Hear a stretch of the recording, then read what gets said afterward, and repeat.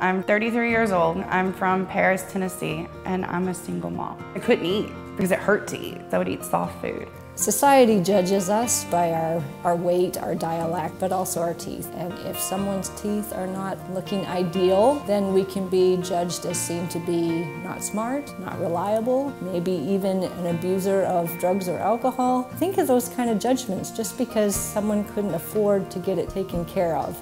I would cover my mouth because your first impression in somebody is their smile. And then I got a phone call, and interface said, "We hear that you need an appointment. We hear that you're in pain." And I cried because for once in my life, something was going right.